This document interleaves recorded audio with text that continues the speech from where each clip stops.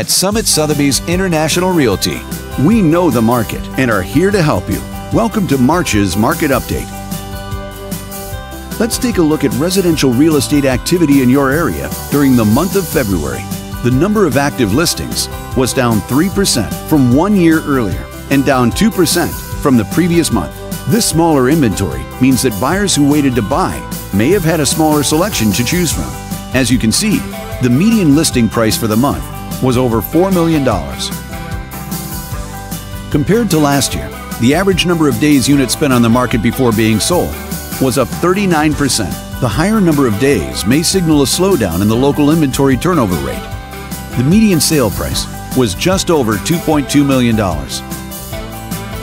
The number of units sold increased 40% year over year and increased 27% month over month. These figures may indicate that buyers have been taking advantage of opportunities in this market.